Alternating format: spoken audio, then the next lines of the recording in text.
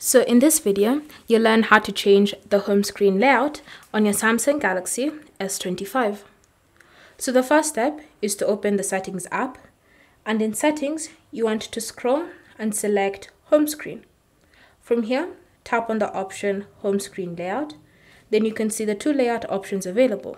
You have the home and app screens, which is the default setting.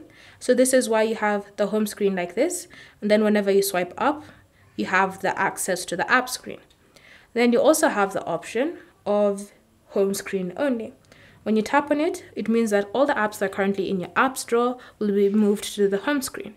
So if you want to see how it looks like, ensure that you've selected it, then you tap on apply.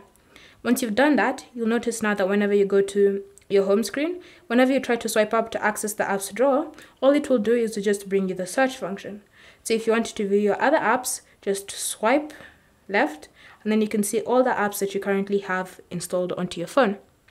Again, if you wanted to switch the layout back to the home and app screen, go back to your home screen settings, select home screen layout, tap on home and app screens, select apply, and then the apps will go back to being an app drawer as well as a home screen. So that's how you can change the layout on your Galaxy S25. Thank you for watching.